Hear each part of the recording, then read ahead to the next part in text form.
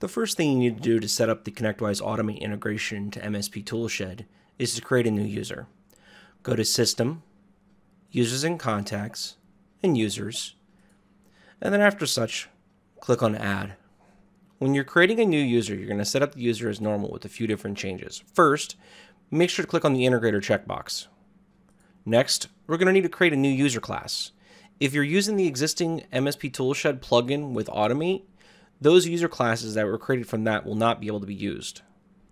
When creating the new user class, there's a few permissions that you need to make sure to set up. Computers, update, locations show all access, scripts read, and also schedule scripts update needs to be checked. After creating the new user class, you will need to click on refresh user permissions, and it may ask you to save. Click yes. Right click and then add the new user class to this user. Lastly, we need to go into groups and clients and ensure that all agents and all clients has been added to this user. At this point, go ahead and click on Add New to add this new user. Once you've added the new user, you need to go into the groups and open up the All Agents group. Under Permissions, right-click and add the Toolshed user class that we just created. Under Permissions, make sure to check off the Send Commands, View Commands, and Scheduled Scripts checkboxes.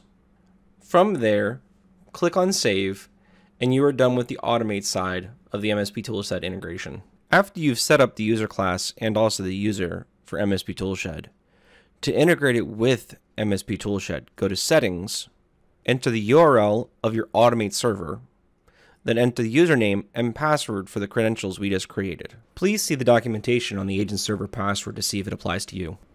After you've filled in the credentials, you can click on the Save RMM Credentials, and you should see a success icon in the upper right-hand corner. At this point, you are now done with setting up the permissions and credentials for MSP Toolshed.